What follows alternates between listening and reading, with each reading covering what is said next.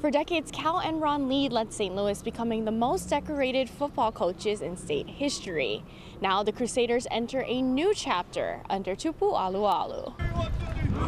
This is my 15th year, and then now I'm the head coach. I've been coaching it for 14 years with the Lee brothers, and it's like I said, the shirts that we have is continue the legacy. I'm not here to fill the Lee brothers' shoes. I'm here just to betterment the school. Alualu stepping into the top job is a full circle moment as he dazzled Crusaders fans for years, helping lead St. Louis to 4 prep bowls in the 90s.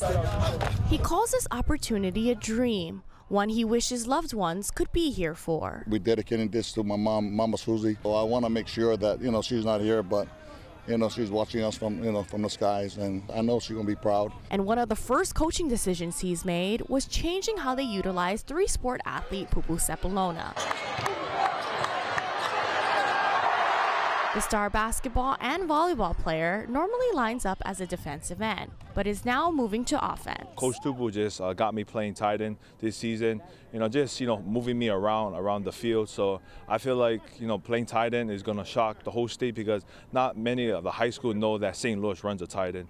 So it's going to be different this season. Leading the team under center is Nainoa Lopes. The junior sat last season, and after a strong showing at camp, he secured the QB1 role. I know he's new, but we've been working on and off the field, in school, just trying to get together, see what we like, what we don't like. 3-star wideout Titan Lakaden has no shortage of highlights, shine with 12 touchdowns and over 1,000 yards last year. With plans to surpass those numbers this season, he's also looking ahead to next. The UH commit is continuing the pipeline from the brotherhood to the brotherhood. Definitely a family thing, and just another St. Louis tie. I know Coach Timmy, he just wants the best for his players, and I know that what he's doing over there is something special, and that's something I want to be a part of. Sienna Pilliton, Hawaii News Now.